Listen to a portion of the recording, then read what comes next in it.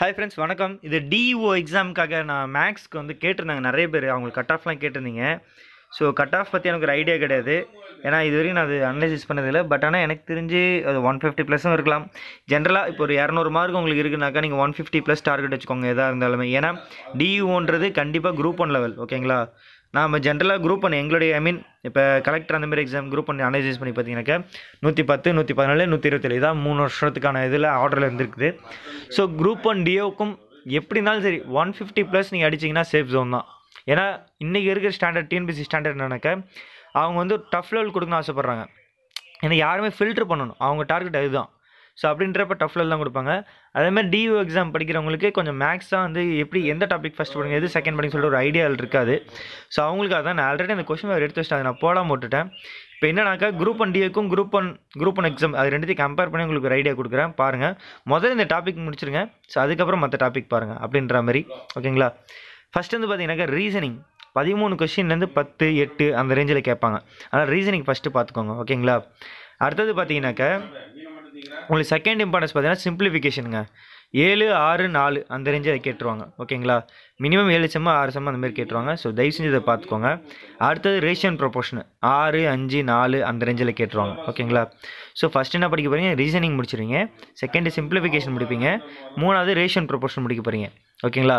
இது முடித்ததுக்கப்புறம் பார்த்தீங்கன்னாக்கா நம்பர் சிஸ்டம் ஒரு 4 செம் இல்லை 3 செம் கேட்டுருவாங்கங்க, ஓகேங்களா? அதனால் நம்பர் சிஸ்டம் பார்த்துக்கோங்க, ஓகேங்களா? இது நம்பர் சிஸ்டம் நான் வீடியோ போட்டுட்டேன், ரேஷியோ ப்ரொபோர்ஷன் போடலை. அடுத்தது பார்த்தீங்கன்னாக்கா சிம்பிளிஃபிகேஷனுக்கு ஒரு பேசிக்கான சம் மட்டும் ஒரு பேசிக்கான ஐடியா கொடுத்துருக்கேன். ரீசனிங்காக நான் போடல, ஆனால் உங்களுக்கு ஒரு சில ஐடியாலாம் தெரிஞ்சிடும். ஸோ டேரக்ஷன் டிஸ்டன்ஸ் மட்டும் ரீசனிங் நான் வீடியோ போட்டிருக்கேன், பார்த்துக்கோங்க. இல்லை அடுத்தது பார்த்தீங்கன்னாக்கா மென்சுரேஷனில் 3லேருந்து 6 சம் கேட்குறாங்க, ஓகேங்களா? அடுத்தது டைம் அண்ட் ஒர்க்கு 3லேருந்து ஒரு 4 சம் கேட்குறாங்க.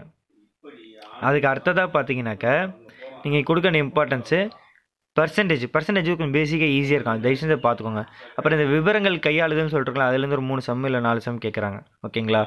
அடுத்தது பார்த்தீங்கன்னாக்கா simple interest compound interest sometimes கேட்பாங்க, கேட்காமலே இருப்பாங்க. ஆனால் பார்த்துக்கோங்க, ஓகேங்களா? அதான் ரொம்ப முக்கியமானது.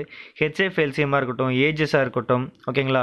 இது ரெண்டும் இதுக்கு முன்னாடி 2014 கேட்கல, ஆனால் குரூப் 1ல் ரெகுலராக கேட்டு தான் இருக்காங்க. ஒரு செம்மோ 2 செம்மோ அப்பெல்லாம் கேட்குறாங்க தான்.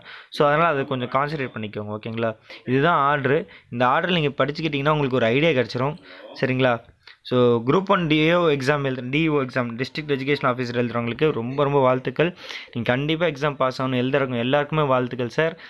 இன்றைக்கி கலெக்டருக்கு எந்த அளவுக்கு ஒரு வேல்யூ இருக்குதோ நீங்கள் எல்லாம் அவங்களோட மேலானவங்க. ஏன் சொல்கிறேன்னா இன்றைக்கி நம்ம உலகத்துக்குள்ள ரொம்ப முக்கியமான விஷயம், உலக லெவலில் ரொம்ப முக்கியமான எஜுகேஷன் தான். இன்றைக்கி நம்ம தமிழ்நாட்டில் அதிகமாக தேவைப்படுறதும் அதுதான், உண்மையான கல்வி. அந்த கல்வியை கொடுக்க வேண்டிய ஆஃபீஸரு நீங்கள் தான். உங்களை மாரி நேர்மையானவங்களாம் வரணும். நீங்களாம் வந்தால் தான் எங்களுக்கு இன்றைக்கி ஒரு என்கரேஜ்மெண்ட்டாக இருக்கும். நீங்களாம் வந்து இறங்கி வேலை செய்கிறப்ப தான் மற்ற ஸ்டாஃபு, மற்ற ஸ்கூல் வாத்தியாருங்க, டீச்சர்ஸு, ஆசிரியர்லாம் கரெக்டாக வேலை செய்வாங்க. நீங்கள் கரெக்டாக இருந்தால் தான் அவங்க எல்லாருமே கரெக்டாக இருப்பாங்க. அப்படின்றப்ப நீங்களாம் எவ்வளோ ப்ரீஷியஸ் பாருங்களேன். ஒவ்வொரு டிஸ்ட்ரிக்ட் நீங்களாம் கடவுள் மாரி தான் எல்லாருக்குமே. இன்றைக்கி எத்தனை பேர் வெறும் 1000 ரூபா வச்சுட்டு மாதத்துக்கு படிக்கிறது இவ்வளோ கஷ்டப்படுறவங்களா இருக்காங்க. நீங்கள் தயவு செஞ்சு கஷ்டப்பட்டு படிங்க. நீங்கள் வந்தால் தான் எங்களுக்கு வந்து நல்லது நடக்கும். எங்களுக்கு கீழே இருக்க எங்களோட அடுத்த ஜென்ரேஷன், உங்களோட அடுத்த ஜென்ரேஷன் எல்லாருமே அடுத்த லெவலுக்கு வரணும். அதுக்கு நீங்கள் படித்து தான் ஆகணும். ஸோ ஏதோ எங்களால் முடிஞ்ச ஒரு குட்டி ஹெல்ப்பு. இந்த டாபிக்ஸ் பார்த்தீங்கன்னா கொஞ்சம் ஈஸியாக இருக்கும். முதல்ல இதுக்கு இம்பார்ட்டன்ஸ் கொடுத்து படிச்சுட்டு, ஆனால் எல்லா டாப்பிக்கும் நீங்கள் படித்து தான் ஆகணும். அதிக இம்பார்ட்டன்ஸ் இதாக கொடுக்கணும். அதிகமாக ரிவிஷன் பண்ண டாபிக்ஸ் இதுதான் நான் சொல்கிறது, அதுதான், ஓகேங்களா? உங்களுக்கு அதே மாதிரி 2ஆம் தேதி எக்ஸாம் இருக்கும். ஐ மீன் நோட்டிஃபிகேஷன் பார்த்தேன். ஹால் டிக்கெட் வந்துருச்சு, அதை டவுன்லோட் பண்ணிக்கோங்க, சரிங்களா சார்? மேடம் எல்லாருக்கும் வாழ்த்துக்கள். கண்டிப்பாக உங்களுக்காக நாங்கள் எல்லோரும் ப்ரே பண்ணிப்போம். நம்ம ராஜலக்ஷ்மி ஃபேமிலி மெம்பர்ஸ் எல்லாருமே உங்களுக்காக ப்ரே பண்ணிப்பாங்க. ஏன்னா இந்த சேனலில் இருக்கவங்க எல்லாருமே அதுபோல் சர்வீஸ் மைண்டடாக இருக்கவங்க, எல்லாருமே ஃப்யூச்சர் ஆஃபீஸர்ஸ் தான். அதேமாரி நீங்களும் வந்து கண்டிப்பாக பாஸ் ஆகணும். ஸோ கட் ஆஃப் வந்து நீங்கள் ஜென்ரலாக 150+ அடிக்கிற மாதிரி டார்கெட் வச்சுக்கோங்க, சரிங்களா? ஸோ உங்களுக்கு அட்மிட் கார்டு வந்துருச்சு. ஸோ டவுன்லோட் பண்ணிக்கோங்க.